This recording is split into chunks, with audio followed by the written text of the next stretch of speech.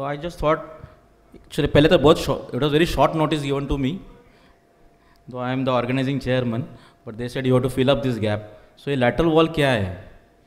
Because the lateral wall, I think so, got more importance in 2015-14, last one decade back, when one of the articles shows the lateral, there was a failure of more of the lateral wall, and the fixation failed predominantly, especially the PFNs failed due to the lateral wall. The DHS, I feel, the intertrochantric fractures, I feel still a dilemma.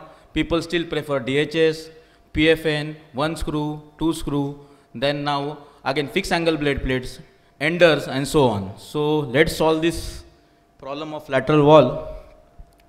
I went in the literature just before that, and the lateral wall burst fractures, hardly any papers were there, but the lateral wall fractures, and especially the thickness of the lateral wall, one very good paper of Chinese showed that the lateral wall thickness was a predictor for the failure of the implants. This lateral wall predominantly, as you see, is roughly the area around 3 centimeters, and from there only all the fixations goes. Classification I'll just go through fast. So why this lateral wall? Because this is only we see normally pre-op. The most important abductors are attached at the one end, and through this surface all the fixation goes to the neck. The distal fixation of all the implants starts from this surface, and this surface only we can do something. So X-rays, is X-rays good? Yes, X-rays are very good, showing us. Traction X-rays definitely recommended. At least you will show the geometry and understand also the fracture pattern, whether involving lateral wall or not, especially the posterior middle part, the lateral, the GT and the LT. So, is any role of CT scan? I would just want to know from the faculty and the delegates, is any role of CT scan in the intertrochantric fracture nowadays? Yes. So CT scan has a role, especially elderly patients, comminuted fractures. Now looking at this CT and looking at this previous X-ray, the both CTs were of these patients only, these two patients, definitely showing a lot of multiple fractures, we can say little frightening, lot of multiple pieces, but definitely it helps for the pre-op planning. So role of the CT is there, and I think so even the Babulkar, Sushil Babulkar sir has also given the classification of the CT scan on that. So which implants to use? As I said, only PFN with or without augmentation. Is there a role of plate? DHS?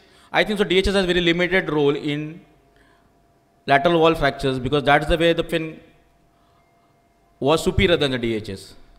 Only DHS with plating also people prefer, and is there a role of plasty? We'll go through this. In this my presentation I'll give you multiple options, and which you prefer, which is best in your hand, you do it. It is a controversial thing. You can do with PFN only, plate only, PFN with CC screw, PFN screws, PFN with TBW, PFN with plate, whatever is best in your hand, you should do it. So now this fracture, definitely lateral wall. Here, this is the X-ray of Dr. Shivshankar sir. He always prefer only PFN, especially the PFN, not PFN A2. He likes PFN because the two screws, the two bolts acts like a wall, lateral wall. The nail only itself has a lateral wall. So that is very good results of last 15 to 1 or 2 decades with the fixation of the PFN alone with lateral wall. Second, this is the other one, which is latest article. I like this article of Dr. Vivek Shetty.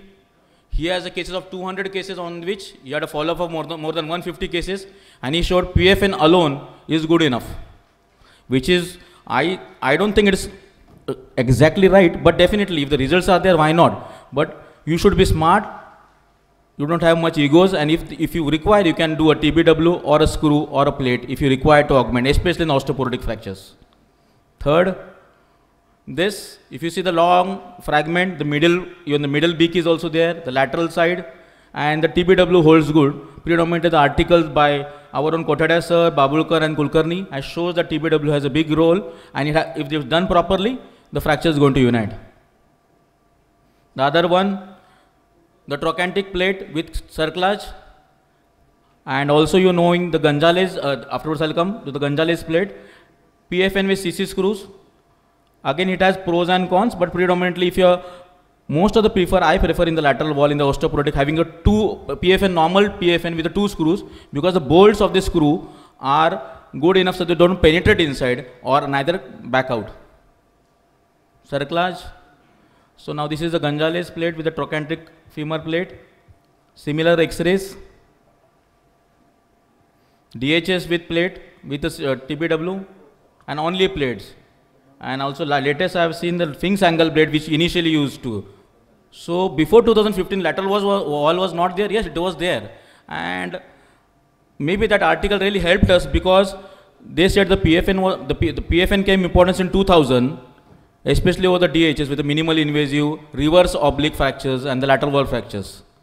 And is any role of plasty, especially the elder woman with a lot of cardiac issues or other issues. I feel even there is a role, but very, very limited. I have not done even one in my last 2 decades of the but it has a role. The reason I am showing you multiple things is, it is a controversial topic and I am confused. Are you?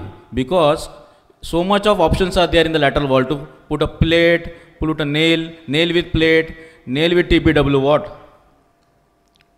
The most important thing is that sirf nail dal ke ho jayega mera. That's not the thing. Luck is not all in your hand, but decisions are in your hand, and luck cannot make your decisions. So your decisions can make luck. That's more important. Many people say only PFN is good, PFN or PFN-A2, but I think so most important is your results matter. If you have long-term results and showing it, and you are best in that, and you have good literature and publish it, that's no problem at all. So case 1, displaced fracture lateral wall. Okay, this is definitely a disaster fixation. A varus, lateral wall not addressed, and definitely bound to fail. And as progressive X-ray shows, it has failed. So what is the plan for this now? Anyone? So definitely implant has to be out. The varus has to be there, valgus reduction has to be there. So we did the rescue implant always is a DHS with TPW. I'll discuss these 2 X-rays afterwards as we have discussed a panel discussion on this. I like the PFN. PFN is good, but PFN with lateral wall, there are some few points you should understand. The most important thing is always reduction, reduction and reduction. The anterior wall has to be aligned in lateral, anterior and the middle reduction has to be there. The positive reduction has to be there in both the middle cortex. Valgus reduction really helps, and the tip apex distance. In short, what is the conclusion? Understand the fracture, most important. All implants are good with or without augment, which are good in your hand. But you have to be diplomatic, you have to be smart, and most important, again I repeat, reduction has to be anatomical. In osteoporotic patients, you can augment. All necessary implants should be kept in the OT. What is best in your hand with a good long-term results, do it. Plastic should be your last option. Thank you.